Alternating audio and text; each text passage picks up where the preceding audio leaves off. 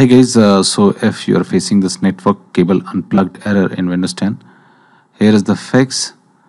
What you have to do, just search view network connections in the Windows 10 search box and now click on view network connections. Now right click on your Ethernet adapter and now click on properties. Now click on QS packet scheduler. Now click on configure. Click on yes in the prompt which appears. Now click on advanced.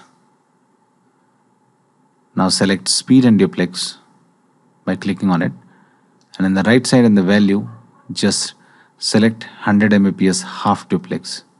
Okay, now click on OK and I try again and problem will be fixed. If it doesn't work, open this window again and try 10 Mbps full duplex and click on OK and try again.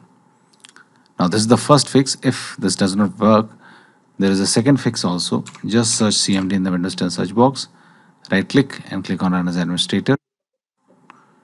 And now first command which you have to type is ipconfig/flush DNS. Hit enter. After that type netsh winsock reset.